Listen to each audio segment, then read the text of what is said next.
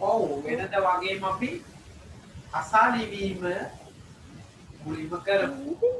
අසාලි වීම එන අසාලි අද දිනේ ලියන්න බලන්න. අද 2021 ජන මාර්තු මාසේ 6 වෙනිදා මාර්තු 6 වෙනිදා මෙරිවා දෙන්නේ නම් මේක වීඩියෝ කරමු බහු බුතු කුමානි මන්දනේ මේක කියලා ඔක ඉස්සෙල්ලා බලන්න මේ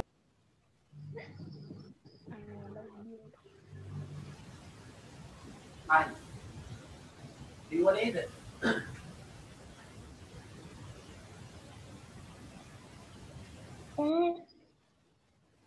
ඔව් 3යි 6 ඔකේ අදත් අපි වාක්‍ය නෙවෙයි වචන දෙන්නේ.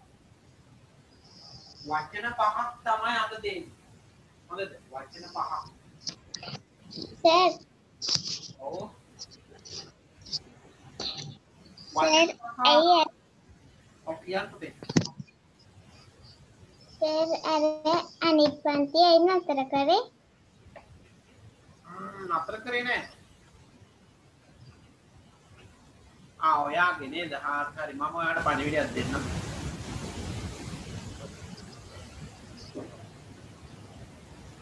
හරි එහෙනම් මේ අද අපිට අසාලි වීම ලියන්න තියෙන්නේ මෙන්න මේ පාඩමෙන් බලාගෙන. මේ තියෙන පාඩම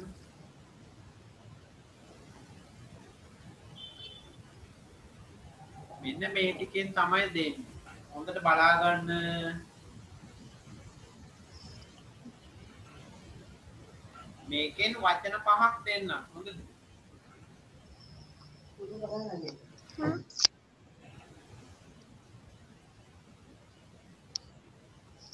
සර් මොනවද දෙන්නේ වචන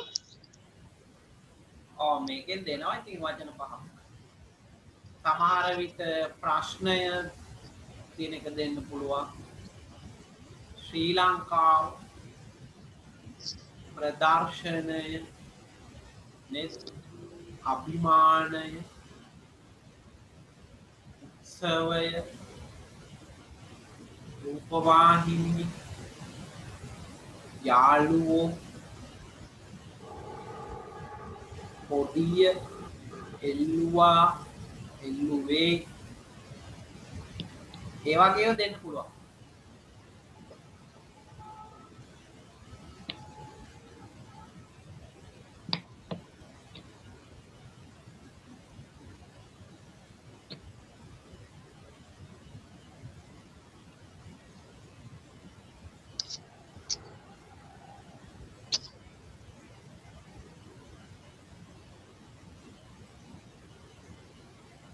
ඒ හින්දාද අම්මේ තාත්තා අද ජාතික කොඩිය එල්ලුවේ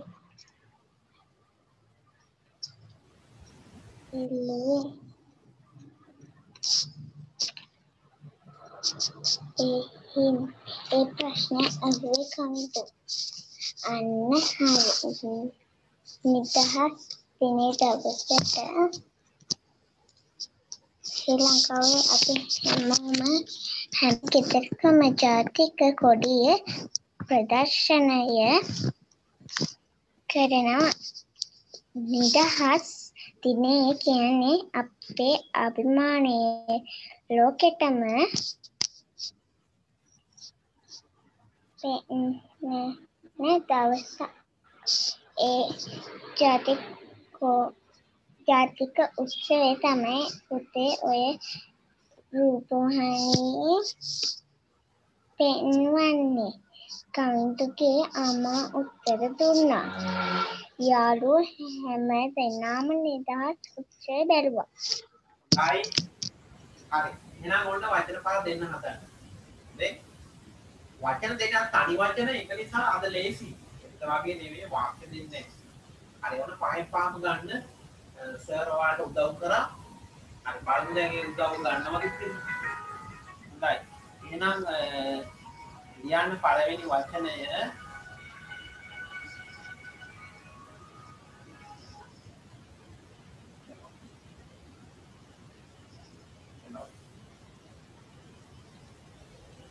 හරි තේරියන් පළවෙනි වචනය ප්‍රශ්නය ප්‍රශ්නය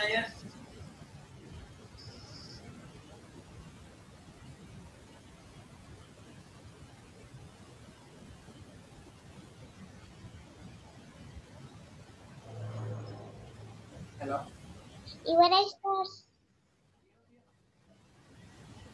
සර් ඉවරයි. දැන් මේ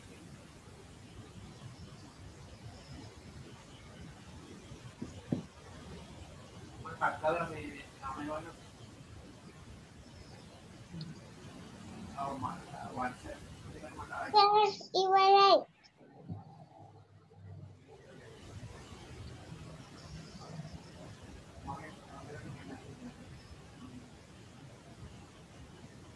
හරි ප්‍රශ්නය දෙවැනි එක ඉවරයි සර්. හරි ප්‍රදර්ශනය ප්‍රදර්ශනය ප්‍රදර්ශනය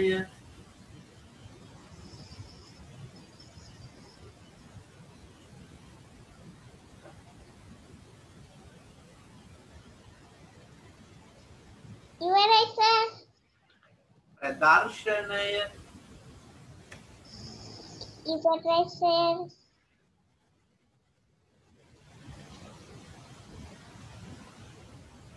ඊළඟ එක වචන දෙකක් විදිහට ලියන්නේ ශ්‍රී ලංකාව ශ්‍රී ලංකාව ශ්‍රී ලංකාවේ කියලා. ශ්‍රී ශ්‍රී ලංකාව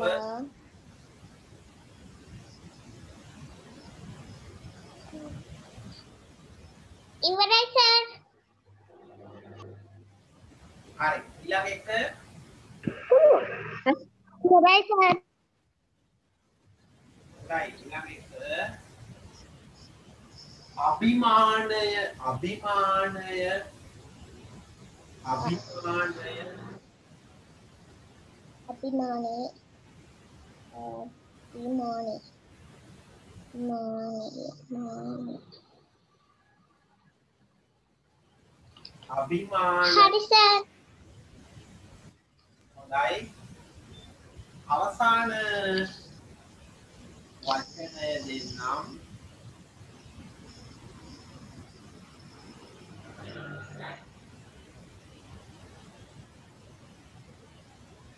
රූපවාහිනිය රූපවාහිනිය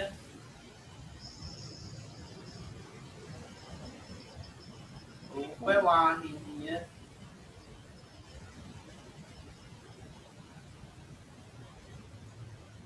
ඉවරයි සර්.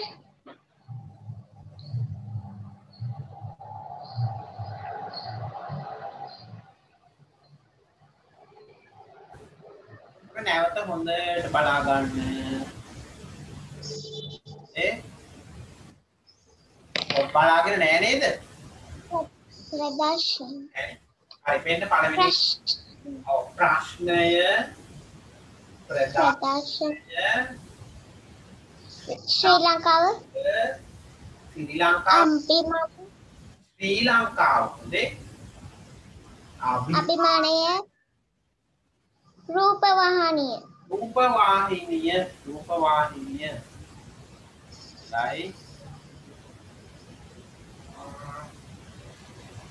එහෙනම් අපි බෝඩ් එකේ ලියලා බලමු නේද හරි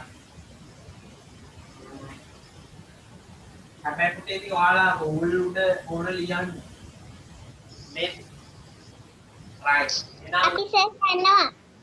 හරි දාගන්න සහ හදා ගන්න වැරදුනොත් වැරදි දාන්න යන්න එපා ඒක හදා ගන්න මකලා හදා ගන්න හොඳේ හැබැයි වැරදි හරි දාන්න එපා හදාගත්ත පස්සේ හරි දාන්න යන්න එපා හරි ගියොත් හරියක් දාන්න සම්පූර්ණයෙන්ම හරි ගියොත් හරියක් දාන්න හොඳයි එහෙනම් බලමු මේ ප්‍රශ්නය දැන් අපි පායන ලියන්න මේ ගන්නනේ නේද ප්‍රශ්නය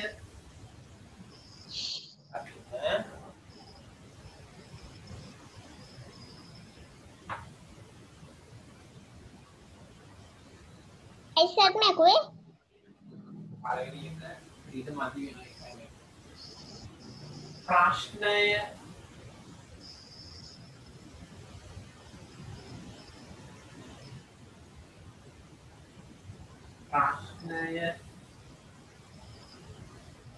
දෙවෙනි එක දුන්නේ පුතේ ප්‍රදර්ශනය. ප්‍රදර්ශනය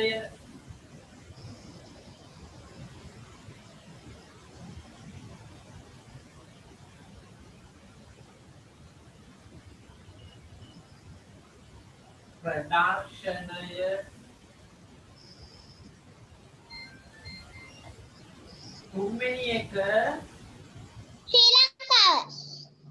ශ්‍රී ලංකාව එතන මේ ඔන්න ශ්‍රී තුලගිල්ලේ ප්‍රමාණය දුරස් කරලා තමයි ලංකාව ලියන්නේ.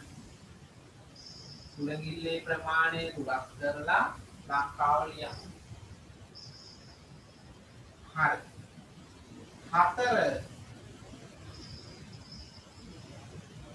හතර අපි ලියන්නේ අභිමානය නේද? අභිමානය. අභිමානය. මෙතන මහා ප්‍රාණ භයන්ත මේ තාලුජ ශයන් මෙතන පයන්නට රකාරාංශයක් ඇවිල්ලා නේද? මෙතන ශ්‍රී අකුර.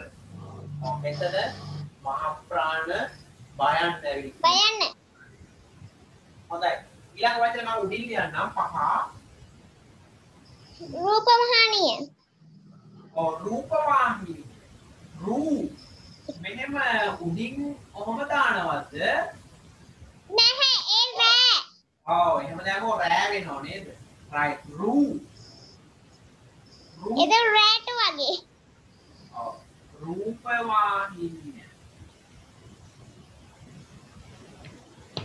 සර් රූපවාහිනිය කියනකොට රූපවාහිනිය. මොකක්ද පුතේ? මුණොත් රූපවාහිනිය වෙනවා. උඩින් දැම්මොත් රූපවාහිනිය වෙනවා. හොඳයි. මෙන්න පාණි දාන්න අපි. දීර්ඝ ඇදපාපිල්ල නේද? දීර්ඝ ඇදපාපිල්ල. ඒක සර් යට එනවද? යට ගියාම කමක් නැහැ. රූපවාහිනිය. හොඳයි. මෙතන දාන්තජ නයන් එන්නේ මූර්තජ නයන් එන්නේ නැහැ. නේද? right. එහෙම තියෙනවා නම් හරි දාන්න. හැම එකක්ම හොඳට බලන්න. බලලා හරි දාන්න ඔයාලා වැරදි තිබුණොත් කොහොම හරි. right. එහෙනම් ලකුණු දාන්න මෙහෙම නේද? 5යිනේ අපේ ඔක්කොම වචන ටික උඩින් ඔයාලාගේ හරි ප්‍රමාණයට ලකුණු දාගන්න. 5න් අපි කියමු 3ක් හරි නම් 3යි. නේද? 4ක් හරි නම් 5න් 4ක්. 5න් 4ක් හරි ගියොත් අරුවක් දාගන්න රතු පාටින් පාට පැන්සලෙන් 5න් 5ම හරි ගියා නම් තරු දෙකක් දාගන්න පාට පැන්සලෙන් දාගන්න. හරි ඒක හදාගන්න අත්ත පුතේ වැරදි එකක් අපි 5 වතාවක් ලියන්න ඕන මේ ගෙදරදී 3 වතාවක් ලියන්න මේක නම් 5 වතාවක් ලියවට කමක් නැහැ පොඩි වචනනේ 5 වතාවක්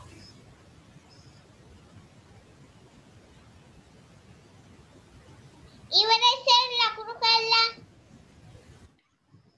ලකුණු දාලා ඉවරද? සර්. පළමුනේ ලකුණු මට නම් කියන්න ඕකේ සර්. 5න් 4 තියෙන හසාරා. අසාරට 4යි සර් පිනිදු. පිනිදු 4 හරි. නෑ මං 4 තියන අය කියන්නේ මමත් හරි. කවුද මම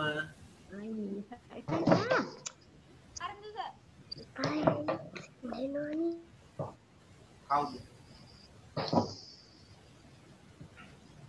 ඔව්.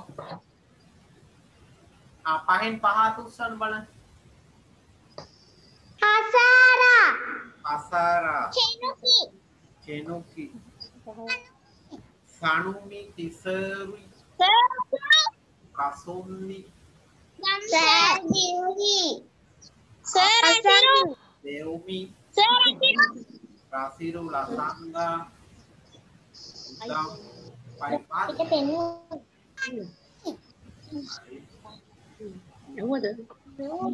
හොඳයි. එහෙනම් පහෙන් පහ තියෙනවා very good. හරි. ඉතින් අකුරු ලස්සනට ලියන්න පුතේ ඔයාලා. හොඳද? පිටපත් ලිවීමක් ලියන්න දිනපතා සතියකට එක වතාවක් පිටපත් ලිවීමක් ලියලා මේ මට ඒකේ ෆොටෝ එකක් එවන්න. හරි? ගොඩාක් ලියන්න එපා පිටපත් ලිවීම. මේ බොහොම ටිකක් ලියන්න. ඒ ගොඩක් එපා. හරි. එහෙනම් මේ අපි යමු සිංහල පාඩමට. නේනම් සිංහල පොත් ගන්න ඔයාලා. සිංහල පොතේ අද අපිට කරන්න තියෙන්නේ මේකද? ඔව්. සර් මේකද? ඔව් සිංහල පොත. දැන් මම right. ඒක අපිට බෝඩ් එකේ කරන්න තියෙන එකක් තියෙන. එහෙනම් බෝඩ් එකට එනවා මම.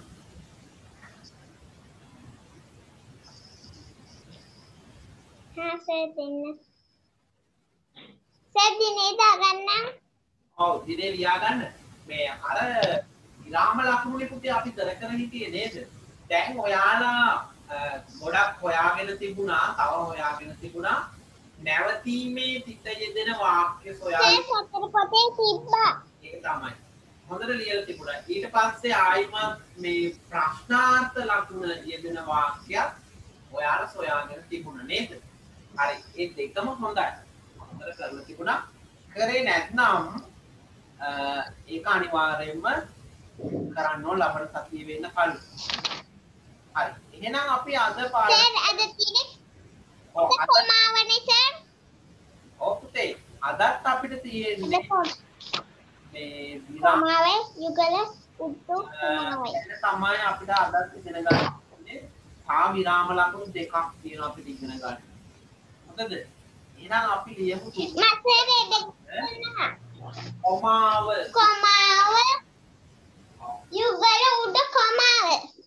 අපි මුලින්ම ලියමු කොමාව ගැන. කොමාව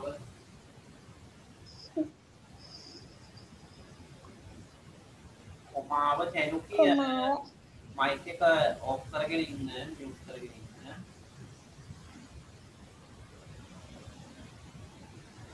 කොමාව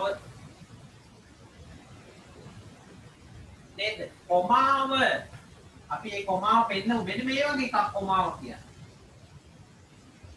ඔය වගේ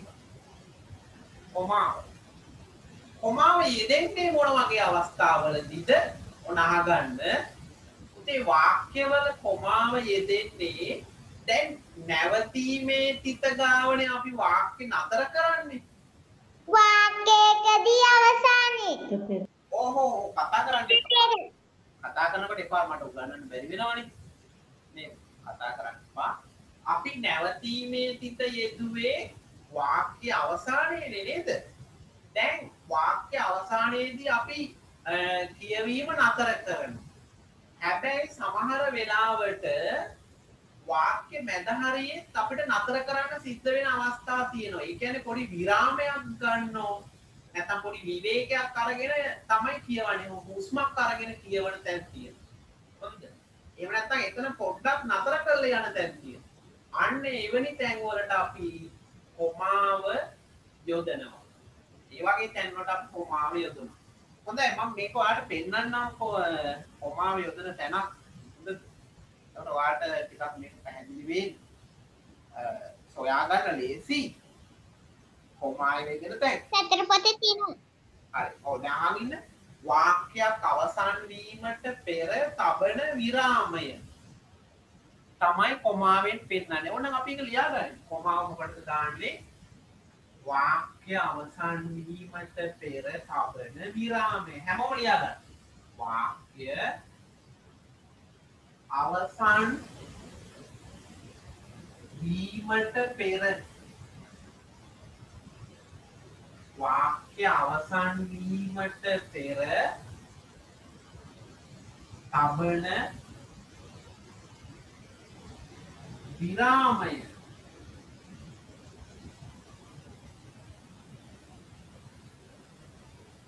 දැක්වීමට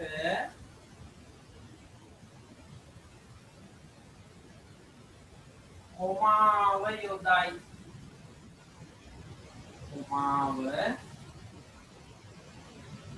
යොදයි. වාක්‍ය අවසන් වීමට පෙර තබන විරාමය පෙන්වන්න.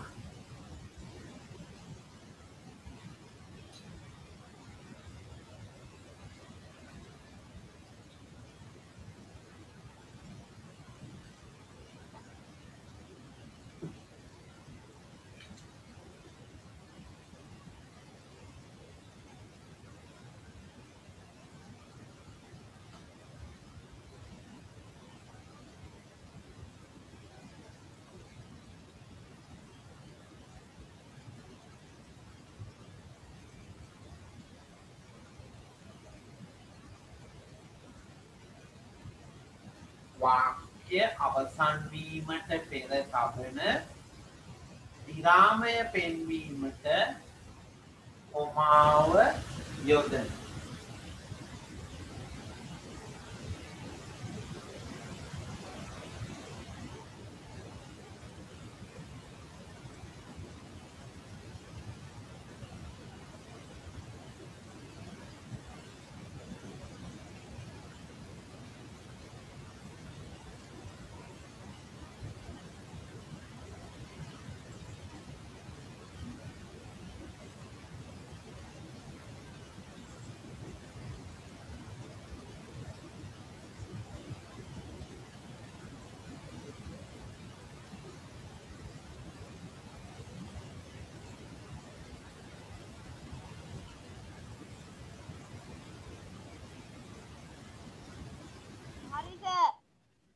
හරි දැන් මේ බලන්නකෝ කොමාව තිබෙන වාක්‍ය දෙකක් මෙන්න තියෙනවා කොමාව තිබෙන වාක්‍යයක් මේ තියෙන්නේ පළවෙනි එක. දැන් මම දලමුවෙක් නොවේ සමනලයේ. අපි මෙතන නතර කරලා කියවන්න ඔයාලා. දැන් මම දලමුවෙක් නොවේ සමනලයේ. මෙතන අපි පොඩි විරාමයක් අරගෙන නේද යන්නේ. චුට්ටක් නතර කරනව නේද ඒක කියවනකොට.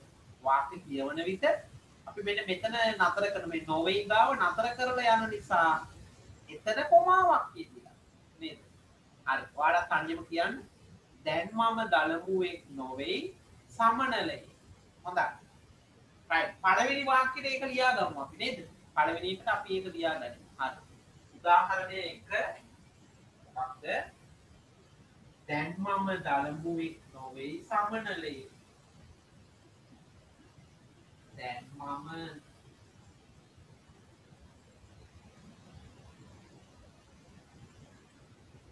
දලමුවෙක්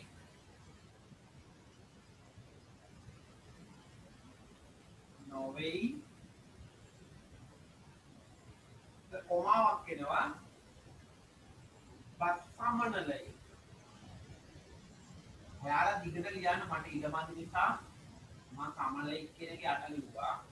අවසානයේ නැවතීමේ තිත යෙදෙනවා. එතනින් වාක්‍ය ඉවර නිසා නැවතීමේ තිත. වාක්‍ය අවසන් වීමට පෙර මෙන්න මෙතෙන්දී අපි විරාමයක් ගනිපු නිසා එතන කොමාවයි. මේ එතන කොමාවයි දුක.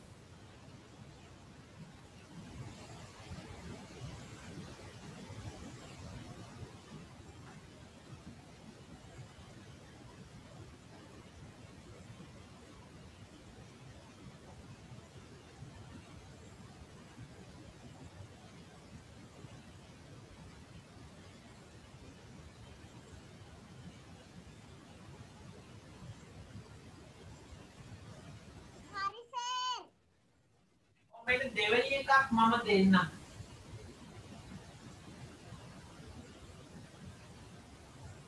නංගි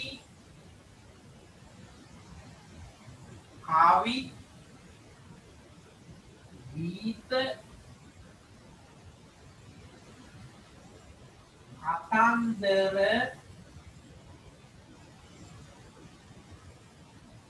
සර් බෝඩ් එක පේන්න කතන්දර කියනකොට. කවි ගීත කතන්දර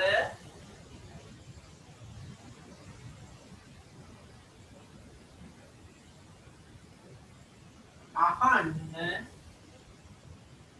කතන්දර අහන්න ආසයි. ඔන්න මම නැවතීමේ තිත නම් තිබුවා. ඉතින් වාක්‍ය අවසන් නිසා මම නැවතීමේ තිත හේතුවා.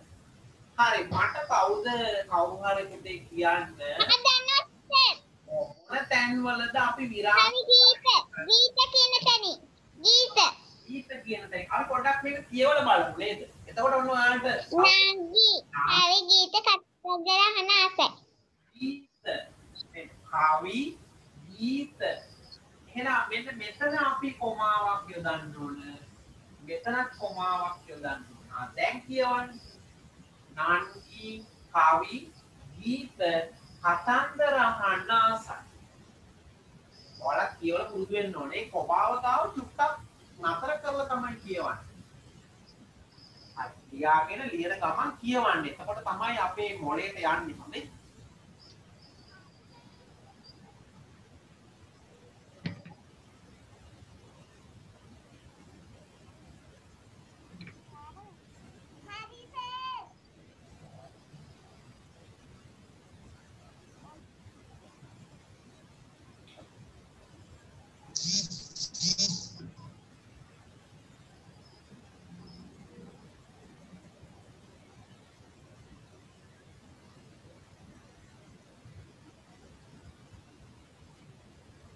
නංගි කවි ගීත කතන්දර අහන්න ආසයි.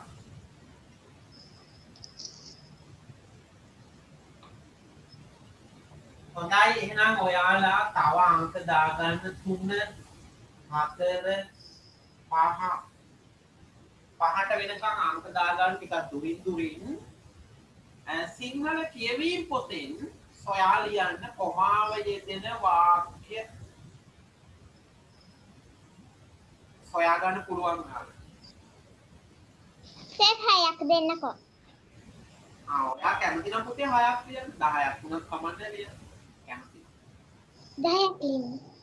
එහෙනම් කරු දෙකක් ලියන්න. 7 8 9 10 තමන් කැමති ගානක් කියන්නේ. 10ක් දාගත්තා සර්.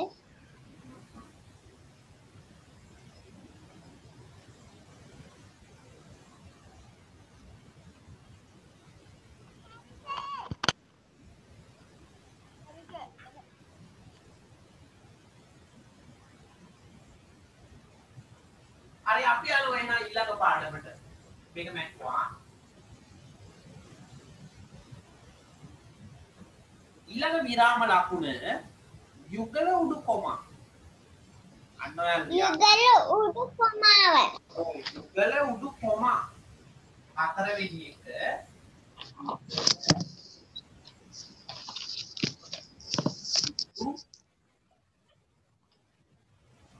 කොමා. යුගල උඩු කොමා. ඒක සර් දෙපැත්තට දෙකක් තියෙනවා. ඔව් මෙන්න මේ වගේ හැඩේ ඔන්න ඔහොම එකකුයි ඔන්න ඔහොම තමයි තියෙන්නේ. නිකන් 66යි 99යි වගේ නේද? හැබැයි චූටිය. යුගල උඩු කොමා. යුගල කියන්නේ පුතේ දෙකක්. යුගල කියන්නේ දෙකක්. එතකොට උඩින් දමන නිසා තමයි උඩු කොමා කියලා දාන්නේ. ඒක උඩින් දාන්නේ අර කොමාව වගේ දැන් කොමාව නම් පහළින් දාන්නේ. නේද? වාක්‍ය රූල තිබෙන හරියන්නේ. හැබැයි මේක දාන්න ටිකක් උඩින්. මේ ඒක නිසා තමයි උඩුකොමා කියලා කියන්නේ. යුගල හැබැයි යුගලයක් කියන්නේ ජෝඩුවක්. නේද? හොඳයි. එහෙනම් අපි මේකත් පොඩ්ඩක් පැහැදිලි කරගන්න. යුගල උඩුකොමාව යොදන්නේ මොන වගේ අවස්ථාවලද? පුතේ ඔය සමහර වෙලාවට අපිට පොතක ලියන්න වෙනවා කවුරු හරි කියපු දෙයක්. ඒ කියන්නේ ඔන්න තාත්තා කිව්වා ඊයේ අයිස්ක්‍රීම් ගේනවා කියලා. දැන් ඔයා ඒක පොතේ ලියන්න ඕන. ඔයාගේ දින පොතේ හරි කොහේ හරි ලියනවා. එතකොට ඔයා ලියන්නේ කොහොමද? තාත්තා කිව්වා අයිස්ක්‍රීම් ගේනවා. නැත්නම් මෙහෙම ලියන්නේ. මම අයිස්ක්‍රීම් ගේනවා. තාත්තා කිව්වා. එතකොට අර මම අයිස්ක්‍රීම් ගේනවා කියන එක කිව්වේ කවුද? තාත්තානේ නේද? එතකොට තාත්තා කියපු දේ අපි යුගල උඩුකොමා වලින් වට කරන්න ඕන. නේද? ඒ ටිකට අපි යුගල උඩුකොමා දාමු. තාත්තා කියපු ටික. තේරුණාද? කවුරු හරි කියපු දෙයක් පෙන්නන්න. එහෙම නැත්නම් මේ කොහෙන් හරි අපි උපුටා ගන්නවනේ. උපුටා ගන්නවා කියන්නේ අපි හිතමු ඔයාලා ඔන්න මේ කතන්දර පොතකින් කොටසක් අරගෙන ඔයාලගේ සිංහල ලියන පොතේ ලියනවා. අන්න එතකොට ඒ ටිකට අපි දාන්න ඕනේ යුගල උඩුකොමා. මේ උපුටා ගන්නකොට පෙන්වීමට යුගල උඩුකොමා යොදන්න. right අපි ඒක මෙහෙම ලියමු මේක සරලව අපි ලියා ගනිමු. ඔයාලට ඒක මම පෙන්නුවට පස්සේ තේරෙයි. හොඳේ? හරි මෙහෙම ලියා ගන්න මේක. යමෙකු ප්‍රකාශ කරන දෙයක්. යමෙකු කියන්නේ කවුරු හරි කෙනෙක් හොඳද? යමකු කියන්නද සර්? මේකු නෙවෙයි යමකු ප්‍රකාශ කරන දෙයක්. යමකු ප්‍රකාශ කරන දෙයක්.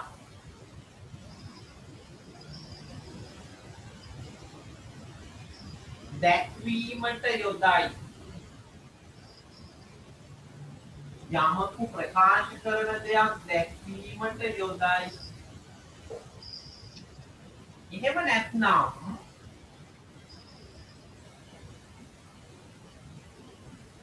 උපුටා ගැනීමක් සඳහා යොදයි. උපුටා ගැනීමක්. උපුටා ගැනීමක් සඳහා යොදයි.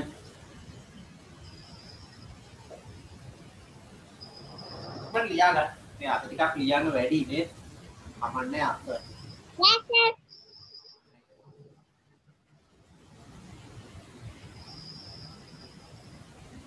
යමකු ප්‍රකාශ කරන දෙයක් දැක්වීමට යොදයි. උපුටා ගැනීමක් සඳහා යොදයි.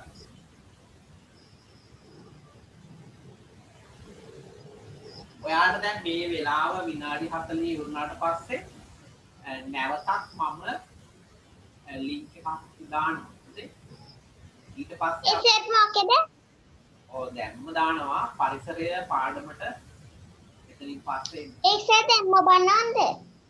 දැන් මෙපා පොඩ්ඩක් විනාඩි 2ක් විතර යනවා. මේ දෙක කියන්නේ.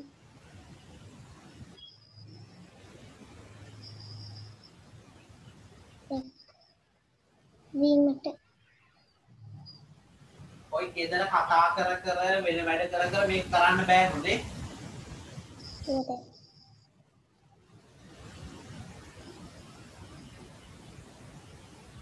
උපුටා ගැනීමක් සඳහා යොදයි. සර් උපුටා කියන්නේ? ඔකේ උපුටා ගන්නවයි කියන්නේ කොහේ හරි තිබෙන තැනකින් ඒක අපි කොපි කරගන්න. කොපි කරනවා කියලා කියන්නේ. දැන් ඔයාලා සිංහල කියවීම පොතේ කොටසක් ඔයාලා පිටපත් ලිවීම කරන්නේ අන්න උපුටා ගන්න. පිටපත් ලිවීම කියන්නේ ඔයාලා සිංහල කියවීම පොතෙන් බලාගෙනනේ. අන්න ඒක කොපි කිරීමක්. නැත්නම් උපුටා ගැනීම.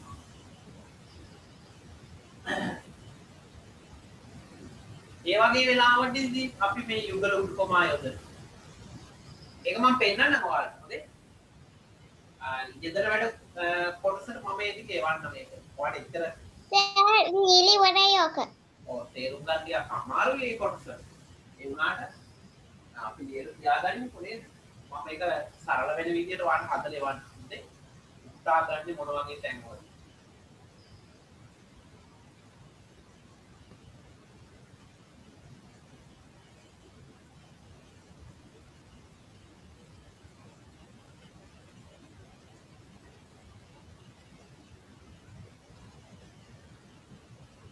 හරි එහෙනම් නැවත ලින්ක් එකෙන් එන්න ඔයාලා අපි මේ ඕකේ සර්.